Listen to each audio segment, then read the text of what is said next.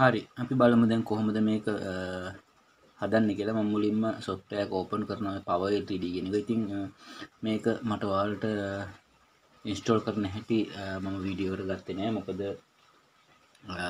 CD එක මම install කරලා තියෙන්නේ. ඉතින් ඒක ඕන කෙනෙකුට කරගන්න පුළුවන් CD එක computer එකට දාලා අපිට software එක install කරගන්න තියෙන්නේ.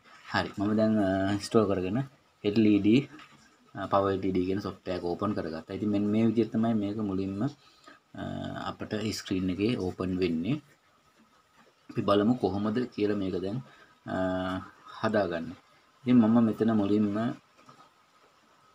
ෆයිල් වලට ගිහිල්ලා මෙතන පළවෙනි ෆයිල් එකේ new project වලට යනවා. ඉතින් ඔන්න ඔය විදිහට new project වලට ගියාට පස්සේ ඔය විදිහට වැටෙනවා. ඊට පස්සේ මම මෙතනදී tools ගිහිල්ලා panel setup එකට යනවා. හොඳට බලා ගන්න tools වලින් panel setup. ඊට පස්සේ මෙතන password එකක් ඉල්ලනවා. ඉතින් මේකේ default password එක විදිහට එන්නේ 168 කියලා. 168. ඉතින් ඔයාලට පුළුවන් 168 කියලා type කරලා enter කරන්න. එහෙම නැත්නම් okay කරන්න. එතකොට අපිට මෙතන panel setup එකට යනවා.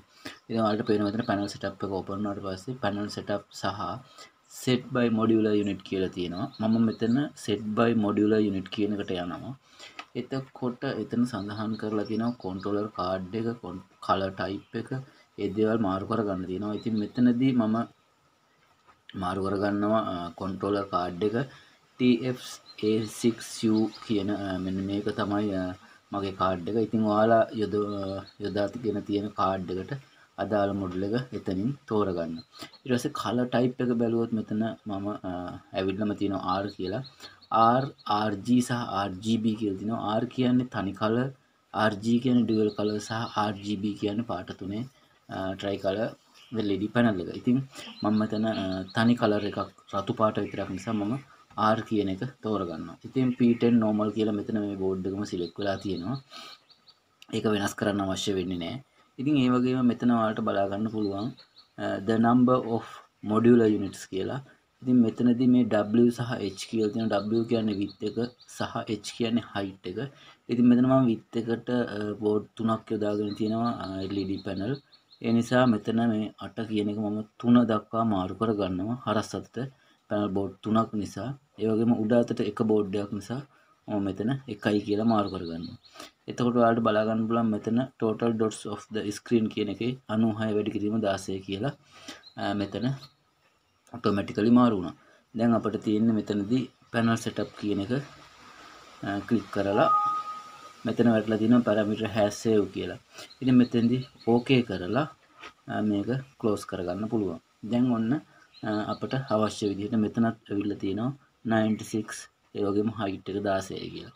ඉතින් දැන් අපිට setup එක හදාගෙන ඉවරයි. ඊළඟට අපිට තියෙන්නේ මෙතන අපිට අවශ්‍ය දේ enter කරගන්න. මම මෙතනදී program යනවා. මෙතනදී program එක open වුණාට පස්සේ ඔයාලට බලා ගන්න පුළුවන් මෙතන ගොඩක් දේවල් තියෙන program එක rename කරගන්න පුළුවන්. ඒ වගේම border එකක් දාගන්න පුළුවන්. ඔයාලට පේනවා ඉතින් මම border එක ක්ලික් කරපු ගමන් මෙතන border එකක් වැටුණා. ඉතින් ඒ වගේ border එකේ header ඒ වගේ ගොඩක් දේවල් මාරු කරගන්න පුළුවන්. ඒ වගේ මෙතන ඔයාලා කරන දේවල් ටික එකින් එකට පිළිවෙලට බලා ගන්න පුළුවන්. එතකොට border එක මාරු වෙන designs ටික ඒ වගේ ගොඩක් දේවල් තියෙනවා. මෙතන date range එකක් තියෙනවා, timing එකක් තියෙනවා. ඒ වගේම සතියේ මොන දවසද මේක play කරගන්න ඕන කියලා ඒ දේවල් පවා මෙතනින් අපිට වෙනස් කරගන්න පුළුවන්. අපි බලමු මේක කොහොමද කියලා. දැන් මම border එක අයින් කරනවා. අපි මේකේ enter කරගමු. දැන් මම මෙතන program එකක් තෝරගෙන තියෙනවා. ඊළඟට මම යනවා මෙතන text කියන එකට. ඉතින් ඔන්න text කියන එක ක්ලික් කරපු ගමන් welcome to use කියලා මෙතන display එකේ වැටලා තියෙනවා. ඉතින් අපිට මේක මෙන්න මෙතන තියෙනවා PV කියලා preview button එක. අපිට preview කරලා මේක බලන්නත් පුළුවන්. හරි. අපි බලමු ඊළඟට මෙතන තියෙන option වල name එක text1 මෙන්න මේක. ඉතින් text1 එක අපිට මෙතනත් අවශ්‍ය නම් rename කරගන්න පුළුවන්. ඉතින් මෙතන වැටලා තියෙනවා height එක සහ width එක 96 16 කියලා. අපිට මේකටත් border එකක් දෙන්න පුළුවන්. ඒ වගේම ස්පීඩ් එක අපිට මේක වැඩ කරන රටාව ඒ දේවල් ඔයාලට බලා ගන්න පුළුවන්. දැන් මෙතන ඇක්ෂන් කියලා තියෙන්නේ. ඒක දැන් continue move left කියලා තියෙනවා. move continue move right ඒක දැම්මට පස්සේ දකුණට move වෙනවා. ඉතින් ඒ වගේ මේකෙන් අපිට මේ අවශ්‍ය විදිහට ගොඩාක් ක්‍රම වලට මේක මාරු කරගන්න පුළුවන්. ඒක ඔයාලට Tamanට කැමති විදිහට කැමති රටාවක් බලලා මේක මාරු කරගන්න. ඒ වගේම මෙතන ස්පීඩ් එක තියෙනවා SPD කියලා. ඉතින් ස්පීඩ් එකේ ඉඳලා ඔයාලට බලන්න පුළුවන් මේක පහත් කරලා 63 වෙනකන් තියෙනවා. ඉතින් ස්පීඩ් එක කියන්නේ මැක්සිමම් ස්පීඩ් එක. බිංදුව කියන්නේ මැක්සිමම් ස්පීඩ් එක වෙනවා. ඉතින් 63 කියන්නේ ස්ලෝ ස්පීඩ් අඩුම ස්පීඩ් එක. ඉතින් මෙතනදී සාමාන්‍ය අපිට මෙතනදී ස්පීඩ් එකේ දාලා තිබුණාට පස්සේ අපිට මෙතන සාමාන්‍ය කියව ගන්න පුළුවන් විදිහට පෙනුනත් අපි ඩිස්ප්ලේ පැනල් එකට මේක ඉන්ස්ටෝල් කරාට පස්සේ කියව ගන්නත් බැරි ගන්නට ගොඩාක් ස්පීඩ් එකෙන් වැඩ කරනවා. ඉතින් Tamanට අවශ්‍ය ගන්නට මෙතන ස්පීඩ් එක හදා ගන්න ඕනේ. අපි දැන් බලමු මේක රීනේම් අපේ මේ වැඩ කරන අකුරු ටික නම මාරු කරලා බලමු. මෙතන මම welcome to use කියන එක මෙන්න මෙතන ඔයාලට බලා ගන්න පුළුවන්. ඒක මම මේ විදිහට delete කරලා මම enter කරගන්නවා. අපි ගහමු My4 Tech කියලා. ඉතින් ඔන්න ඔයාලට පේන ඔන්න විදිහට වැඩ කරනවා. ඉතින් මේක දැන් ඔයාලට පුළුවන් මේ විදිහට select කරලා අකුරු ටික bold කරගන්න පුළුවන්. ඒ වගේම center කරගන්න පුළුවන්. ඉතින් ඔන්න ඔය විදිහට දැන් මේක වැඩ කරනවා. ඉතින් මේකෙදී අපිට පුළුවන් දැන් අපිට අවශ්‍ය විදිහේ රටාවක් මේකට ඇතුල් කරගන්න.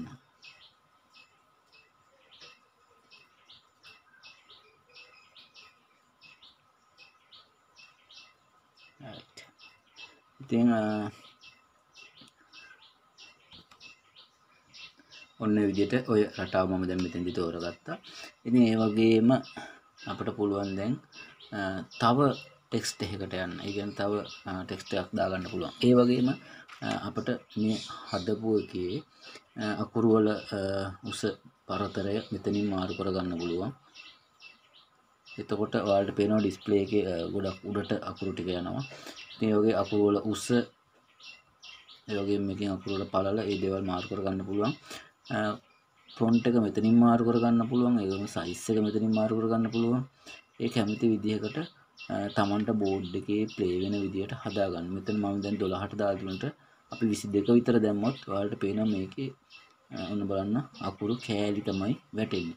මොකද ඩිස්ප්ලේ එකට අදාළ සයිස් එක අපි මෙතනදී ලබා දෙන්න ඕන. හරි මෙතනදී මම දැන් තව ටෙක්ස්ට් එකක් ඇතුළු කරනවා. ඉතින් ඒකට අපි මේ විදිහට තව ප්‍රෝග්‍රෑම් එකට ගිහින් ඊළඟට අපි තව ටෙක්ස්ට් එකක් ගන්න ඕන. මේ විදිහට ටෙක්ස්ට් එක අරගෙන අපිට පුළුවන් මෙතන අපි ටයිප් කරන්න ඉන්න තව මොනවා හරි දෙයක් එතන ටයිප් කරගන්න. ඉතින් අපිට පුළුවන් දැන් තව දෙයක් මෙතන ටයිප් කරගන්න.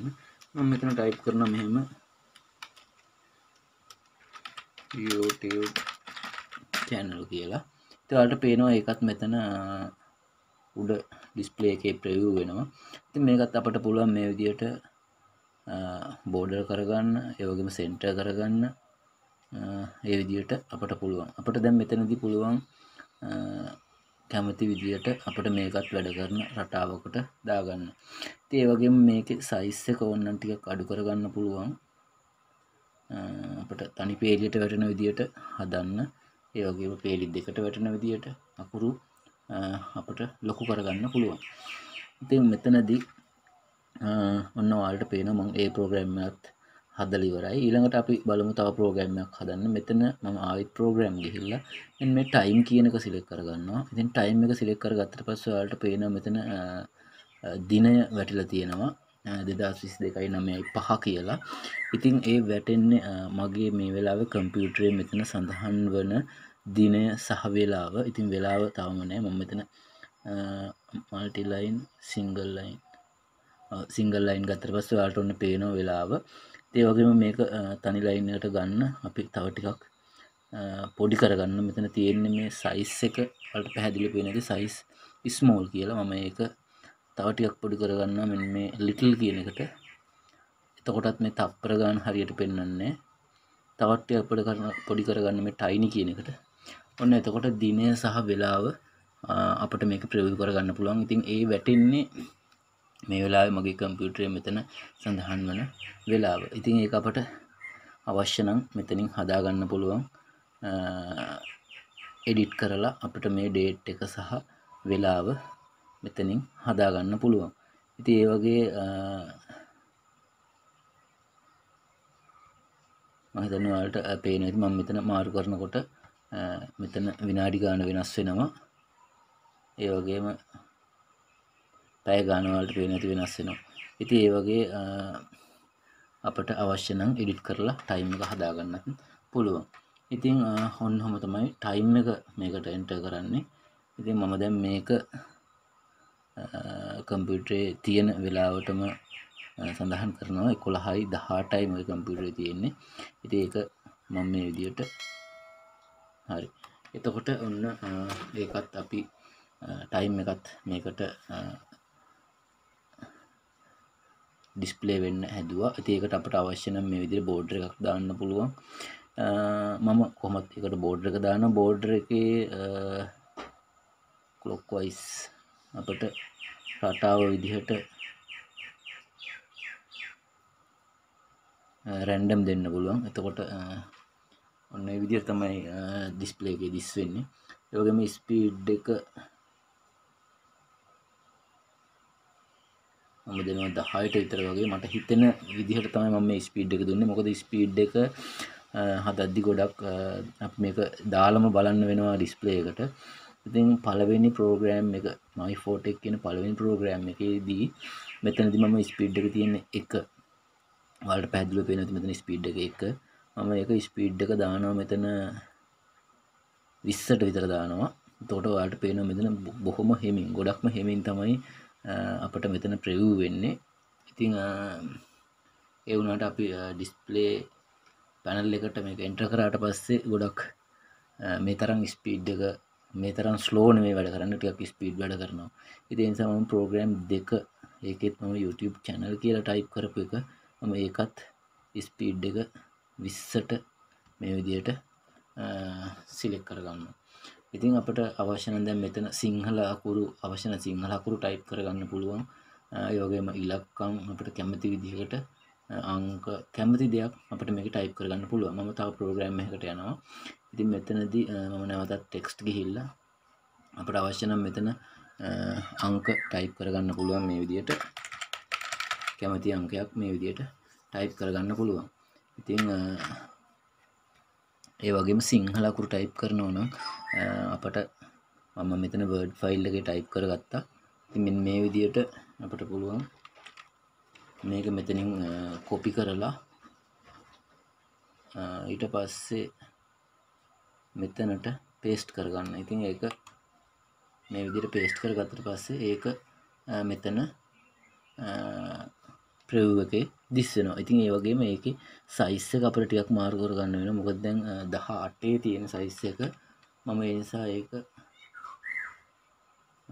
ටිකක් අඩු කරගන්නවා. ඔන්න 12ට දැම්මට පස්සේ ඩිස්ප්ලේ එකේ අපිට අකුරු සම්පූර්ණයෙන් බලා ගන්න පුළුවන්. ඉතින් ඔන්නෝම තමයි ඒක මම මේකට ඇතුළත් කරේ. ඉතින් මම මේ ඔයාලට සාම්පල් එකක් විතරයි මෙතනදී පෙන්වන්නේ. මොකද සිංහල අකුරු ටයිප් කරන හැටි, ඒ වගේම ඉංග්‍රීසි, ඒ වගේම ඉලක්කම් ඇතුළු වෙලාව, ඒ හැම දෙයක්ම අපට අවශ්‍ය හැම දෙයක්ම මේකට ඇතුළු කරන්න පුළුවන්. ඒ වගේම මේකේ ස්පීඩ් එක අපිට ටිකක් අඩු කරගන්න වෙනවා. මම අනිත් ඒවා අඩු කරා වගේ මේකෙත් 20ට වෙනකන් ස්පීඩ් එක අඩු කරා. ඉතින් ඔන්න ඔච්චරයි. දැන් මම මෙතනදී ඔයාලට පෙන්වන්නම්. මෙතනදී ඉංග්‍රීසි අකුරු My4 Tech කියලා. මෙතනත් YouTube channel ඉංග්‍රීසි අකුරු වලින්. ඊළඟට මෙතන මම ටයිමින් එක ඊළඟට සිංහල අකුරු ওই ටික ටයිප් කරගත්තා. ඉතින් මේක දැන් මම ප්‍රෝග්‍රෑම් කරලා ඉවරයි. ඉතින් අපිට තියෙන දැන් මේක පෙන් එකට දාගන්න. ඉතින් මේ වෙලාවේදී මම පෙන් එක යූස් කරගන්නවා. පෙන් එක අපිට තියෙන්නේ කම්පියුටරයට සම්බන්ධ කරගන්න. ඉතින් පෙන් එක මෙන්න මේ විදිහට අපි ෆෝමැට් කරගන්න ඕන FAT32 වලට. මොකද එතකොට තමයි අපිට මේකට ඩේටා ටික දාගන්න පුළුවන් වෙන්නේ. මම ඔන්න පෙන් එක ෆෝමැට් කරගත්තා. Format complete. හරි. ඊට පස්සේ අපි බලමු මෙන්න ඔයාලට පේනවා පෙන් එක 3.8 GB කැපැසිටර් පෙන්වනවා.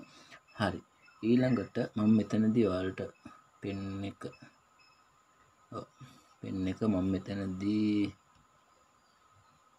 මෙන්න මේ විදිහට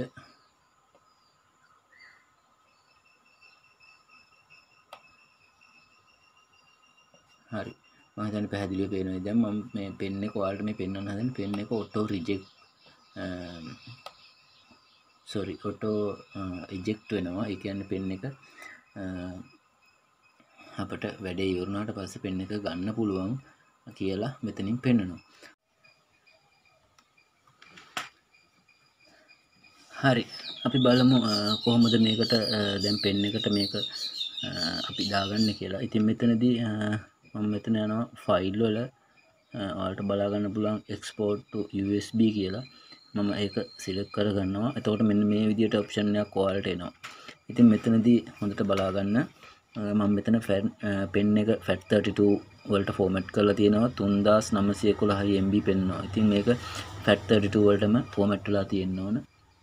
ඊළඟට අපි මේ පල්ලෙහා තියෙන ඔප්ෂන් ටික බලමු. මෙතන තියෙනවා sync time adjust කියලා තප්පර 20ක් දාලා. ඉතින් මේකෙදී